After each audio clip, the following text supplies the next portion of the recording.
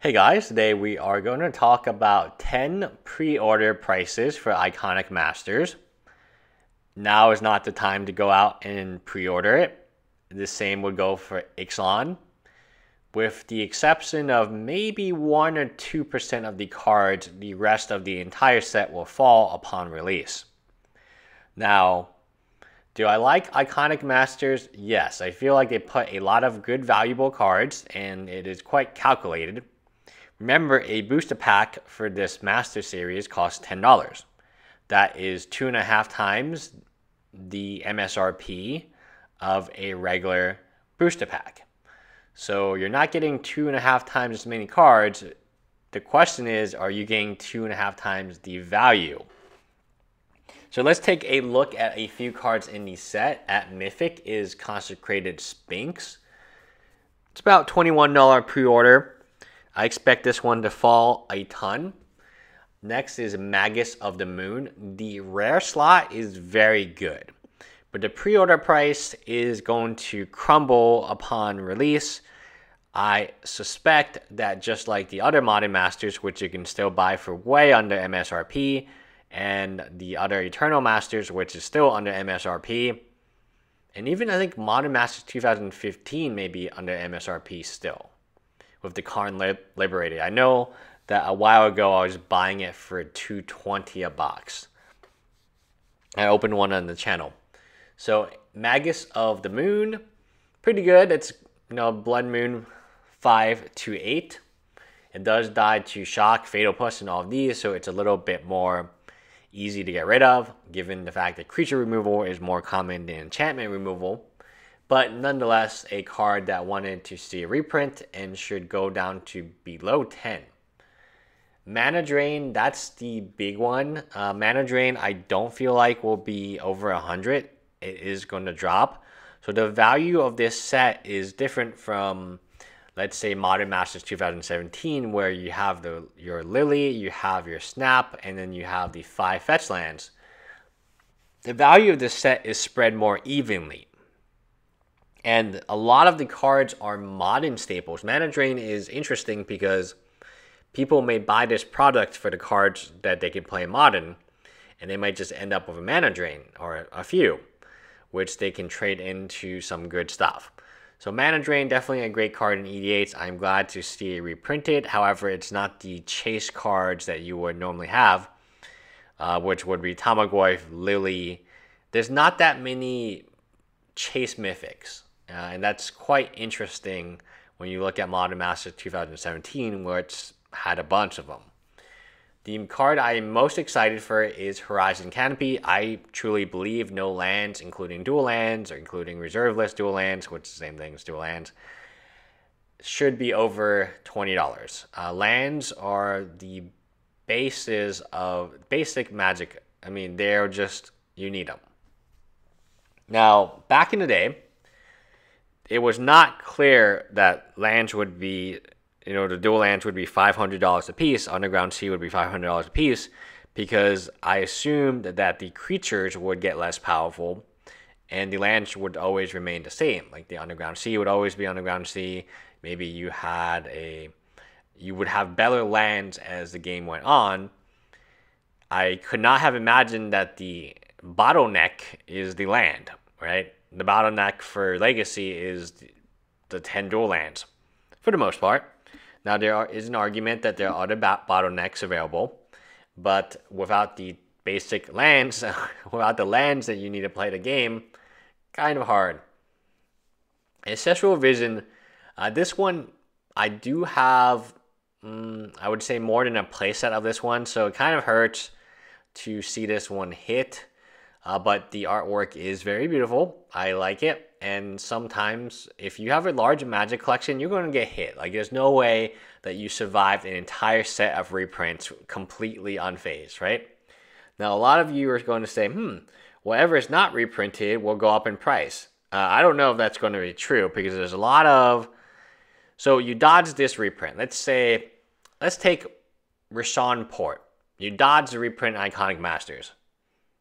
25th anniversary is knocking right on the door, right? It's, how can I say it? dodging a reprint does not actually give you much time to dodge the next reprint.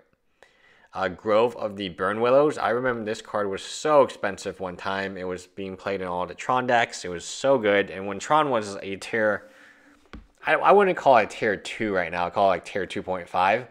But when Tron was one of the better decks, tier 1, this was incredibly expensive.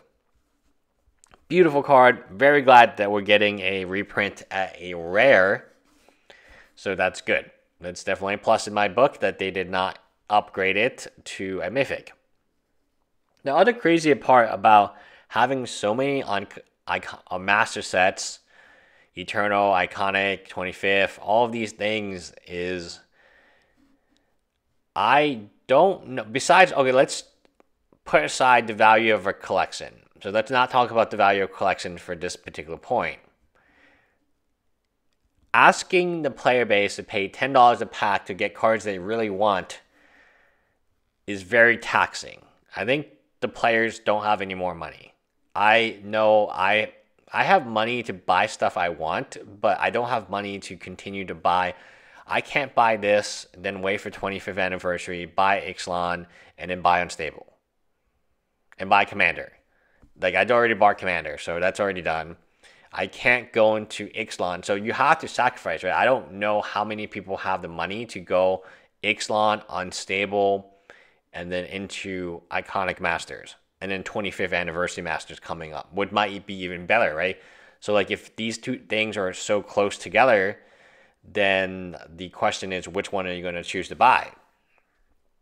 So, you have to make a decision. Like, you have to budget. Like, budgeting has become super important right now in MTG finance.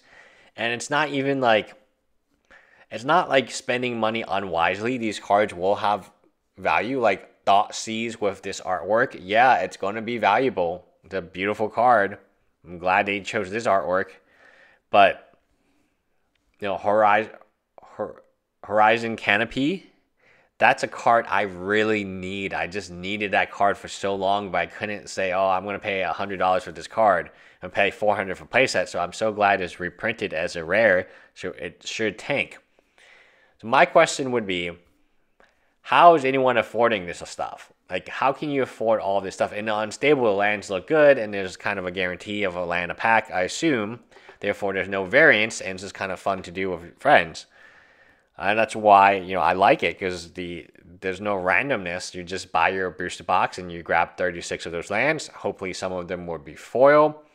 And that's it. The randomness is how many foil land you get a booster box, right? That's it. There's no other real value in the...